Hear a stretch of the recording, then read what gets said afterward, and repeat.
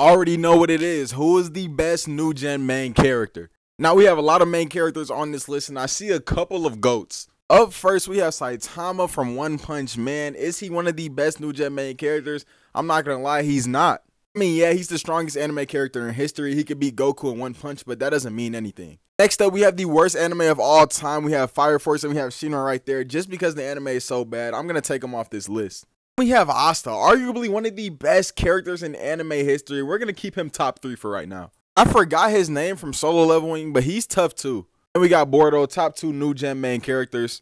We have Deku in here too. Tanjiro, get off my list. Y'all let me know who this is. I think he's fodder, but I don't know. And we have Yuji right here. He's not even the main character in his own show, bro. It's Yuta. And we have Denji right here, the GOAT himself. So out of Asta, Boruto, Deku, and Denji, who is the best main character? With all biases aside, we have to go Deku, bro. Look at what he's done since the beginning of his journey. He became the greatest hero with no quirk. If that isn't GOAT status, I don't know what is, bro. Either him or Boruto. Boruto's just too cool, bro. Look at what he got on.